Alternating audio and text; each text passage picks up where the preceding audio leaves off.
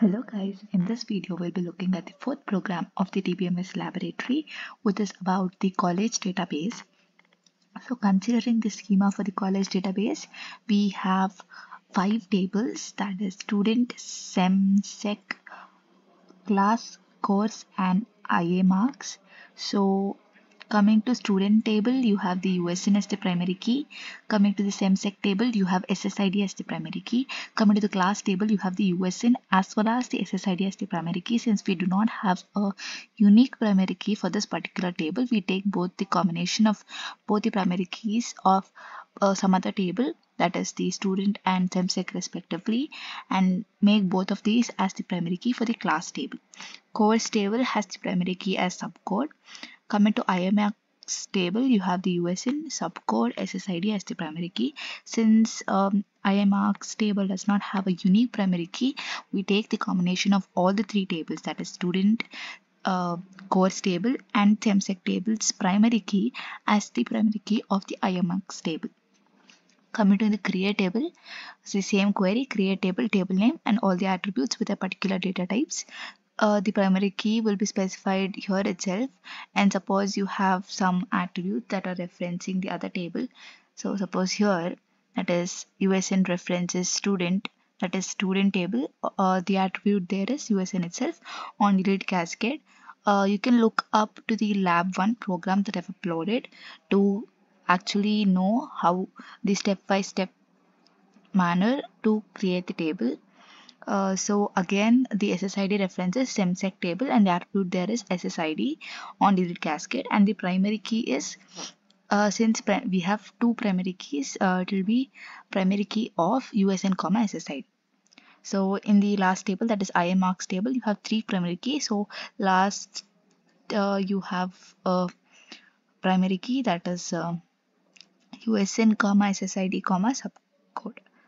So inserting values, and after inserting values you have the queries. So the first query is about list all the student details studying in 4th semester C section. So make sure when you are entering the values, you should have a student that is studying, at least one student that is studying in 4th sem C section. So they've asked select S dot star. This means all. So here we have taken the alias name for student table as S. So S dot star refers to all the attributes in the student table. S is the alias name given to the student table. ss.sem, ss.sec. So here ss is given alias name given to SEMSEC table. So ss.sem is the SEM attribute in the SEMSEC table, and ss.sec is the sec attribute in the, that is section attribute in the SEMSEC table. Then you have class C. Also, why do you take this class C table also from class C? Because while joining, we do not have a common attribute between student table and SEMSEC table. That is why we take the class table also. So what you do is s.usn is equal to c.usn.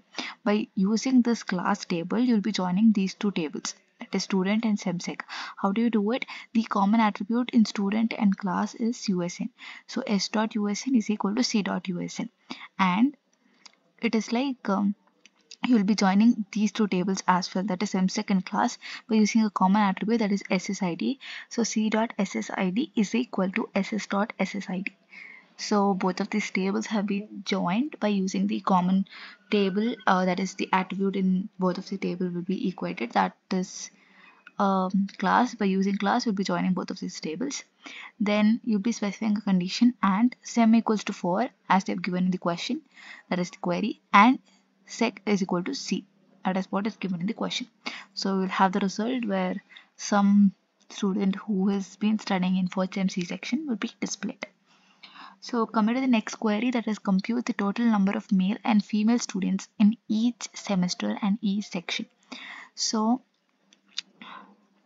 select ss.sem, ss.sec, that is the semester and section from the SEMSEC table, that is by the alias name ss. Then s.gender, since the SEMSEC table does not have anything about the gender, that is you have to take it from the student table, so s.gender.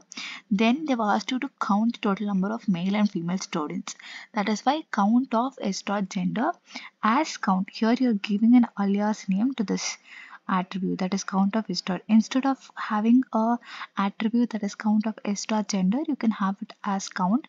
That is why as count. Then from the table, student S, semsec SS, and class C. The same thing goes here as we have done in the previous query. That is, in order to join the student and the semsec table, we take the help of the class table. That is, s.usn is equal to c.usn and c.ssid is equal to ss.ssid. After that, you'll be grouped by all of this by using the ss.sem, ss.sec, and s.gender. After you've grouped, you'll order these by using sem. So it will be ordered by 4th sem, 8th sem, like that, depending upon the sems you have fed into the database. Depending upon that, the least sems will be ordered first, then the greatest sems. So order by sem. So this is the result you'll obtain, and this is the gender thing, and this is section thing, and this is same thing. That count of s dot gender will be as count. So here a count attribute will be added that will have the number of males and females.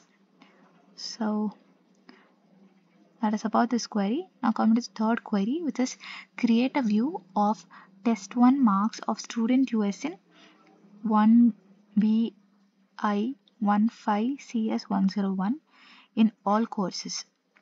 So you need to make sure that while entering the values in the student table, there must be a value for the USN of this particular USN. Otherwise, you won't be getting anything in the result. So to create a view, view name as. So here create view, the view name here is 2 of test1, 2 underscore test1 as. After that, you will select subcode test1 USN. Since you need the USN, then you need the subject code, then you need the test1 marks. You'll select these attributes from the Imax table and you'll specify a condition where USN is equal to this USN which they have specified in the question. Then you will ask the view to be displayed, that is select star stu underscore test1, that will display the following result. So it will only display the test1 marks of the student having the USN, this thing. Next, calculate the final IA. I forgot to mention one thing. While inserting the values to the Imax table, while creating, you'll be creating as it is.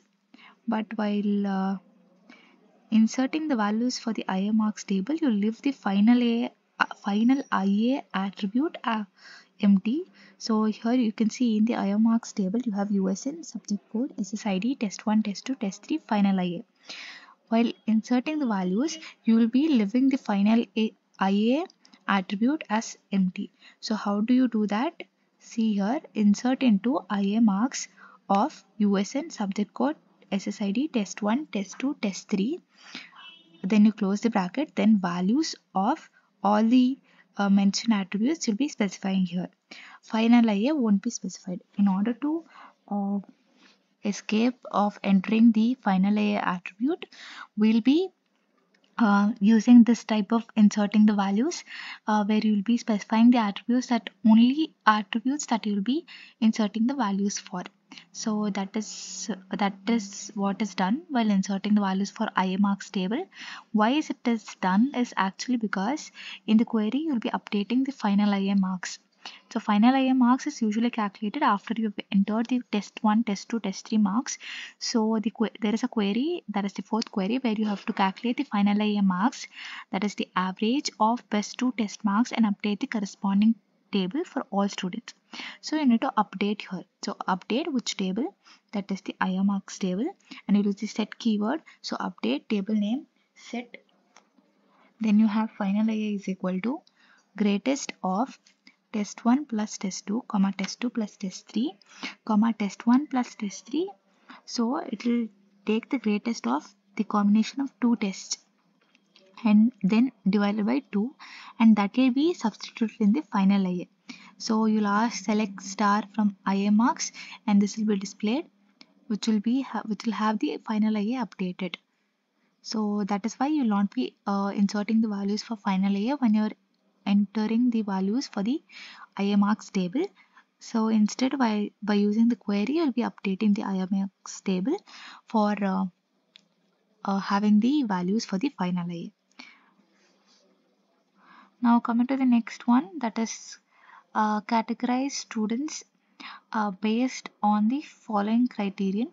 So if final IA is equal to 17 to 20, then CAT is equal to outstanding. If final IA is equal to 12 to 16, then CAT equals to average. If final IA is less than 12, then CAT equals to weak. Give these details only for A semester A, B, C section students. So how do you do this? So firstly, you need to select all the attributes from the student table. That is why S dot star. So it will select all the attributes from the student table. Then you have a comma because you'll be using a case, just like in switch statement how we use case. Here also we'll be using case since we have different options for the final AA. So case, first case is when IA dot final IA. Here we are taking an alias name for the Imax table as IA, and the attribute that is final IA is from the Imax table itself. So IA dot final IA is equal to 17 to 20 they've given. So when IA dot final IA between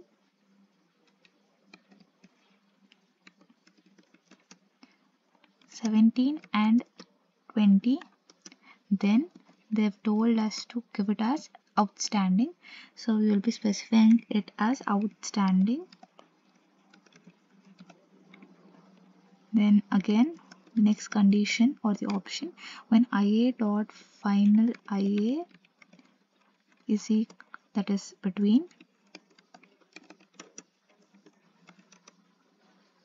they've asked from 12 and 16, then you need to specify it as average, else whatever the other condition, it's been specified as weak.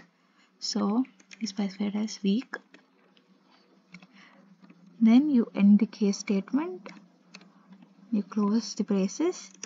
As since they've asked us to be in CAT, so you'll give an alias name as CAT. Then you'll specify from which all the tables. So from student S, then you have SEMSEC SS, then you have subject code. So the subject code attribute is in which table? So subject code is in course table, so you need the course table as well. So course C, then you need the Imax table, that is IA. So then where you'll join all of these tables to the Imax by using the common attribute. So while taking the student, it is USN. So S dot USN is equal to IA dot USN. So USN is the common attribute between the Imax table and the student table. So you'll use the USN attribute in order to join the student as well as the Imax table. And next one, SEMSEC table, that is SS dot SSID. SSID is the common attribute between the Imax table and the SEMSEC table. And the next is course, that is C dot subject code is the common attribute. So C dot subject code is equal to IA dot subject code. So after you have joined all the conditions, that means that we have joined the table. So after you have joined the table and you specify the SEM, that is in SEMSEC table, that is SS dot SEM equals to 8, since they have asked only for the students studying in 8th semester. So 8 you specify it as SEM equals to 8. So this is the query for the last one. So this is about the 4th program of the Dbms laboratory, and the link to this notes will be provided in the description box. Thank you guys.